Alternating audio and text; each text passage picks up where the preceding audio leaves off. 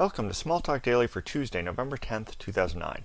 This morning I thought I'd walk through using JSON in Smalltalk with an example, and I've got the Twitter API that I've connected to. And to show you how this works, let's create a model, and our model is an instance of Twitter model. I have my client PI, which is just the HTTP level API. I've got kind of a divide here.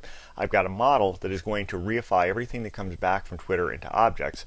And then I've got a lower level interface that just gives me back the JSON immediately. I could also give me back XML. I've just chosen interface with the JSON interface.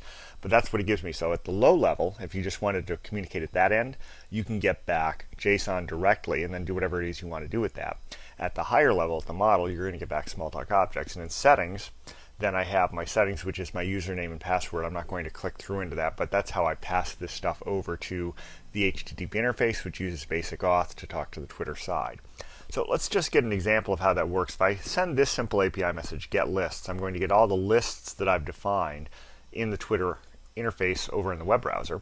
And this gives me back something called a user list holder, which is a class, and it's got instance variables of the lists, which is all the lists I've actually defined, and these cursor objects, which if you have a lot of lists, you can specify a cursor and get back pages of them. Basically, I have one that I implemented just so that I could see how this works. So let's dive into this. So it's a list object, user list, so it's got the name, the ID, the member count, and so on and so on and so on.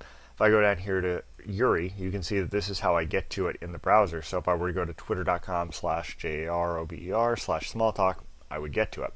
Now that's kind of the high end of this. Let's go down to the low end, and this is the API that this guy calls. List for a specific user, not giving it a cursor, and then an error block. So let's just go ahead and inspect that result. You'll see this gives me back something a little less useful from my perspective, which is just the raw JSON. So I have this text, which obviously from the Smalltalk perspective, easier if I reify that in. And to see how that all works, let's go ahead and step through this in the debugger. So we'll go ahead and debug. And what we're going to do is we're going to send into that, and we're just going to go past all of this into this. And you see what's happening here is first it makes that low-level call. So let's just step through this, and it's going to pause for a moment while it makes the HTTP call. I can look at this at any point here. So for instance, you can see the content that came back is the JSON. So at any point I can click through here. Now at this point I go ahead and get myself a dictionary. So again, there's kind of a middle level interface that I'm kind of ignoring. I could get the dictionary, which if I double click on that, you see here I get at lists, at next cursor, at previous cursor. So again, this is a dictionary of an array of dictionaries.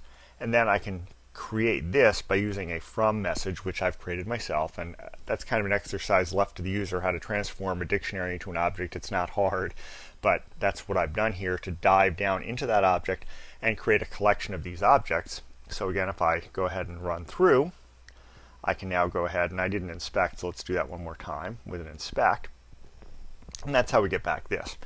So that's pretty much a walkthrough of how JSON can be useful in a Smalltalk application and how simple it is to use. You know, I have this interface that I built into this application, JSON from, which goes ahead and just gives me back my reified objects from the JSON. But the JSON interface itself just gives me a dictionary that comes back from that large text string. So that's about it for today. Until next time, have fun with Smalltalk.